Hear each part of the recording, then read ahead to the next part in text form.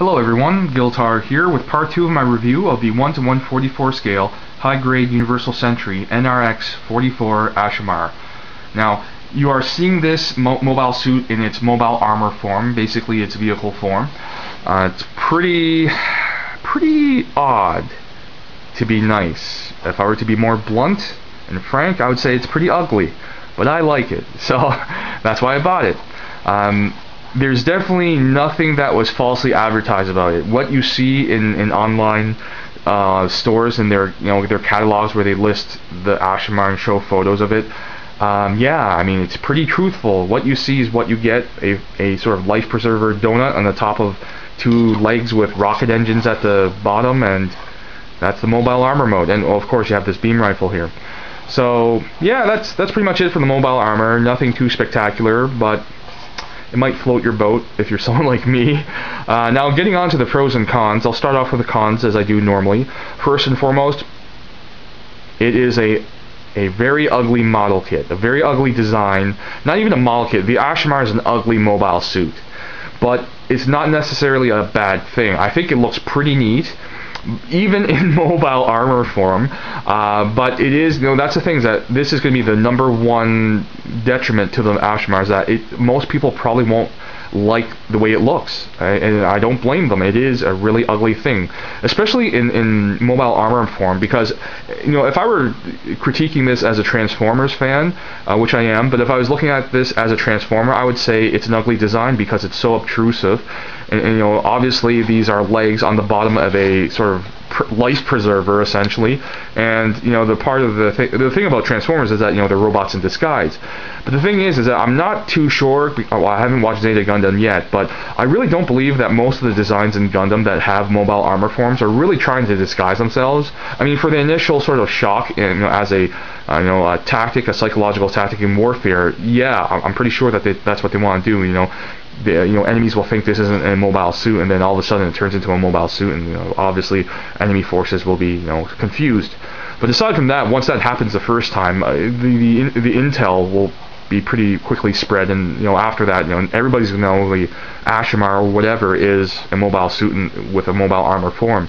So I wouldn't, if I was saying this, this is a Transformer, I'd say yeah, it's a total failure. It really it doesn't make sense. Although I think this would be a great opportunity for someone to kit bash or customize it to make it look like Cosmos from Transformers, a G1 character that turned into a flying saucer. I think this is like Cosmos is a long lost cousin or something. But yeah, first point of criticism, it's one ugly design. There's no way about avoiding that. Number two, another issue is that for the transformation, there are some issues. Like, I double checked all the part placement, but I still can't. I have these two gaps at the top and bottom here that I can't avoid having. Everything else fits in snugly and tightly, but these two areas here are gaps for me. And also the front here, where the head antenna usually is, you can fold it down, and in all the photos I've seen, this antenna is concealed within. I don't know how people do that.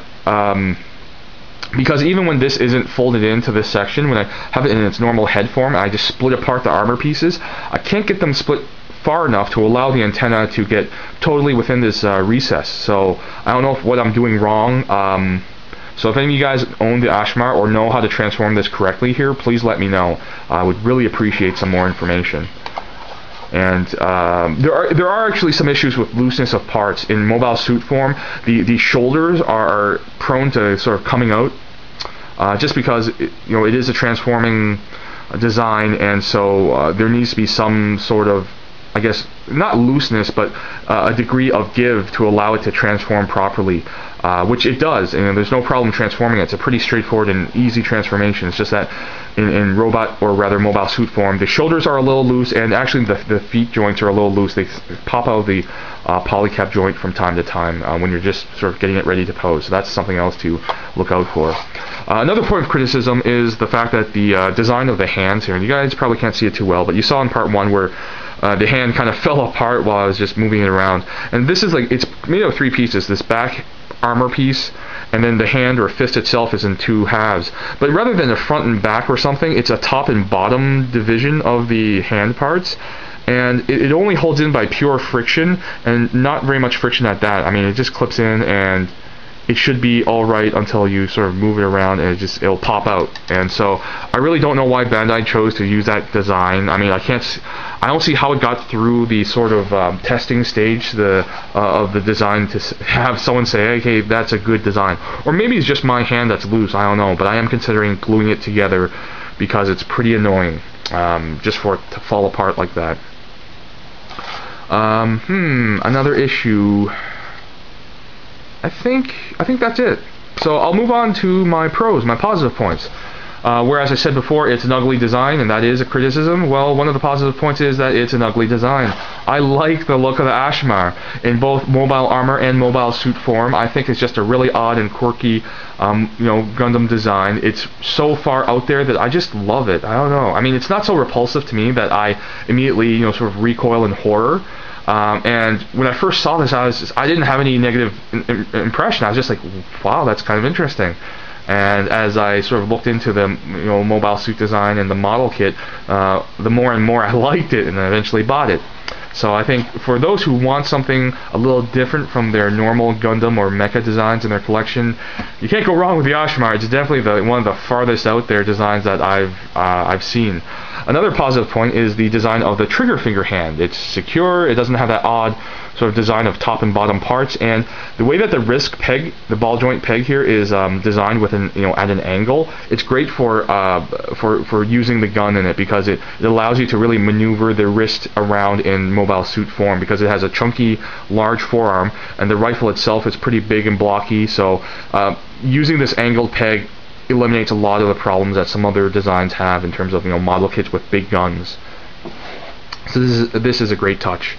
Another good point about this model is the action stand, the base. I like the fact that not only is one included, but you can use the bottom parts here, the little clips for storage of the extra fist, the plate for the slot for the action base, and the adapter for the rifle for the action base. So I like the design of this. It's not the only one. There are a few other high-grade Universal Century kits or high-grade kits out there that have a similar setup where the stand can double as a sort of storage rack in a way for different parts. So I think this is a great touch, and it really stands out to me. Of all the things in this model kit, the functionality of the action stand is really one of the top things for me.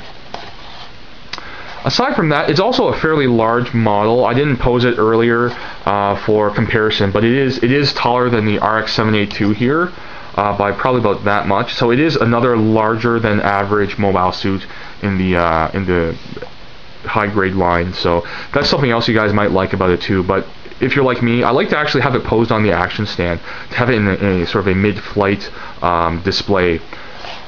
And I think that's pretty much it for the model, the pros and cons. I do definitely recommend it, but only to people who, first of all, aren't hating the look of this thing. It's pretty, I mean, it should go without saying, but if you like the look of something, then you probably are halfway to buying it. And in this case, you definitely have to love the look of it.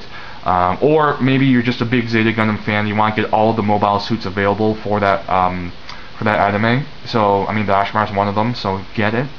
But yeah, I mean, there's a lot of great things to say about it in terms of the model design, but as far as the mecha design, the mobile suit design, it is, it's a flat out ugly thing, and you just have to be odd like me to like it at all.